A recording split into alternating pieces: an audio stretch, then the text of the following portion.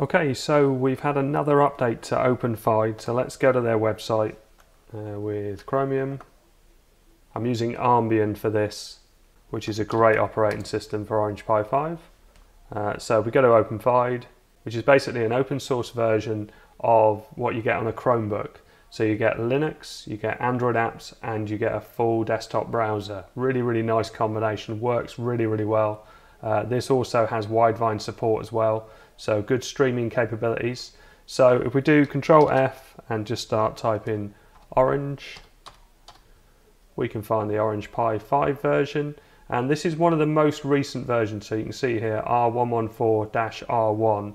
The Raspberry Pi version doesn't get as many updates, unfortunately. Obviously when we get a Raspberry Pi 5, I'm sure it will be the one at the top of the list, but for the moment Orange Pi 5 definitely gets really good support on this operating system. So let's click on that r114-r1, and you can see it's for the Orange Pi 5, 5B and 5 Plus. But the instructions are a little bit different. I did some instructions on how to update this version before, but this is, you need to tell it basically what type of disk you're running it from. So whether that's a SATA drive, an NVMe drive, an eMMC drive. I think all of them run from an SD card. All images generated from the .run file will support booting from a TF micro SD card. But you just need to tell it if you're using something else. I'm going to be using NVMe. So let's scroll down and find the version, which is here. So let's download that. I'm not entirely sure why. Probably the easiest to run OS is one of the most difficult to install. So let's go to downloads, and we just need to copy the name of it. So we can see here, Orange Pi Openfyde. If I right click on that and do rename, I can then copy this. In fact, all of this. Now we want to open a terminal, Control-Alt-T, type CD and dir, and then CD downloads, and then right click, and we'll paste in that text we had before, but we need to put something at the start, and that something is chmod. So hit enter. Then we have a choice with what we're booting from, but I'm going to try this one, which supposedly gives you the option to choose what you want to write. And paste. Here we go, supported boards, Orange Pi 5, Pi 5B, Pi 5 Plus, or quit. So I'm on a plus, so I'm going to press 3. And I'm going to put it in an NVMe drive, so I'm going to press 1. And this should create the file now, and we get no indication of what's going on. So let's have a look in the folder and see if it's been created already. So downloads, no, it's not there yet, so we're just going to wait for that to happen. Okay, and it just happened. So you can see now we have an image file. So now we can use Raspberry Pi Imager or Balena Etcher or something else that you write images with for Linux. Choose OS, use custom, pick the image we've just created and hit open. Plug in my little Orico NVMe caddy. Definitely recommend these. It's much easier for writing an OS too than using the bootloader methods. So pop that in, choose storage, pick the NVMe drive you just plugged in and hit write and yes. And come back when that's all done. Remove the drive that's already in here, like so, and then replace that with this little one and pop it back in the case. Not sure why I didn't write this for the Orange Pi 5, as I haven't got it in the case. It would be a lot easier. Plug it all back in and boot up again.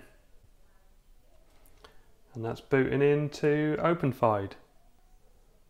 So I've already shown how to install Linux in this video, and I've also shown how to install Android apps in this video, so I won't go through that again. I'll just log in as normal. So welcome to Openfyde version 17.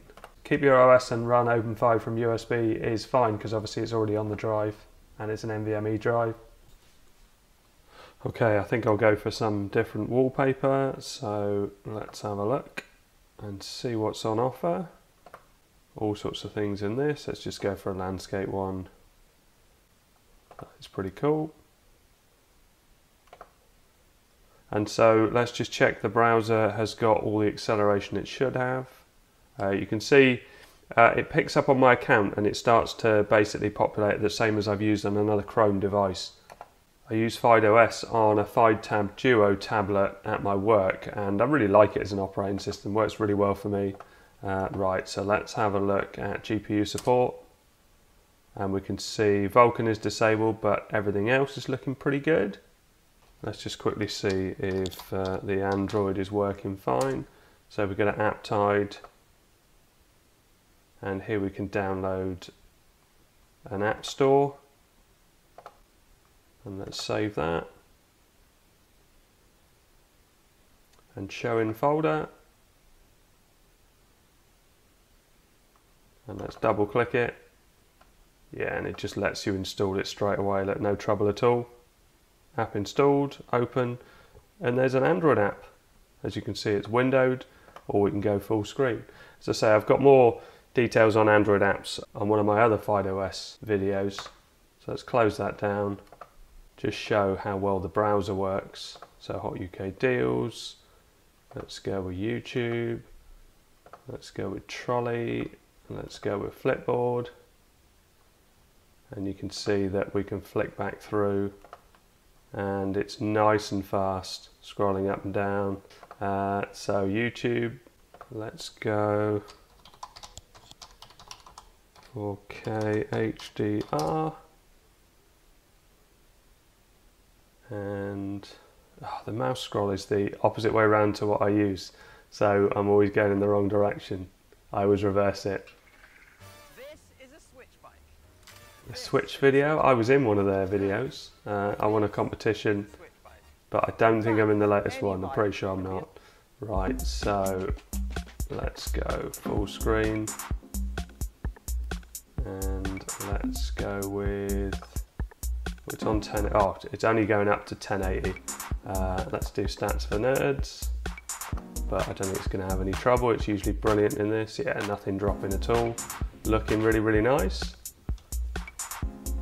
And let's switch through a couple of the other websites that are there and you can see that it's working absolutely fine. And if we click on it, full screen, it is just a really lightweight OS and works really well on these Rockchip processors. Actually works really well on a Raspberry Pi 4 as well. It's one of the best operating systems to run on that, I would say. If you only need light use, if you don't need you know, a lot of the intricacies of Linux, although as I say, Linux works on this, it's not as good as having it on a native machine, but you can install apps and programs and you know, things like LibreOffice, Handbrake, all sorts of things can be installed on it. So let's have a look back at, there was a thing about Widevine. So if we go Openfyde again, and scroll down, so Orange Pi, let's click on this, and there was something you had to do, how to enable Widevine. As I mentioned before, this is for things like Spotify, Netflix, various other streaming services. It's just an encryption. If you cannot find this, you may try this one. Right, okay. So let's save that. That didn't take long at all. Show in folder, is it going to uncompress on its own? So let's copy that and place that into downloads. There we go. So I guess the file we need is going to be in there.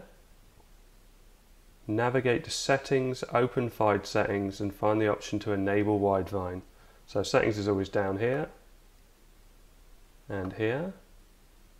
Openfyde settings, enable Widevine. What else have we got? Restart button, tablet, laptop switch. And remote desktop. I've never tried that in Openfyde. Right, enable Widevine. So it's asking where to find it. It's probably in this folder. Guess it's that one. Let's hit open and restart. And then I guess if I try Spotify, so this would come up with some of the apps that I've put in here, or I always have. You can see Spotify is already in there. We've got COG, which is a way of just checking the thermals and the CPU usage and so on. But let's just try Spotify. It's going to automatically sign me in. I'm not a subscriber to Spotify, so log in. Yeah, it has. So let's log in. Crikey, that's an old email address. And let's see if it works. Now, where's my audio going to come through? It's going to come through the capture device, so I'm not going to know if this works or not. So let's just play a tiny bit of whatever this is trying to play me. You're a rich girl. Okay, so you may have heard some music. I can't tell because of the way it's set up currently. Although I could probably have changed it to the 3.5mm output. Yeah, I could change it to the 3.5mm output. Where is it? Somewhere on here, I think. Settings, device, audio. So HDMI, speaker. That'll probably do it. And let's see what. Let's play a bit of this. Aux audio. Okay, that's obviously working fine. So super easy. Once you've got this on and working, it is such a friendly, easy to use operating system. Very much an operating system you'd give to someone who wasn't into computers. But I really like the fact that you've got the Android integration, the fact that the web browser works so well, regular updates, the Linux options. It just is a really good operating system, and actually works really well with touch as well. Okay, so I hope all this helps. Thanks very much for watching. Please like and subscribe.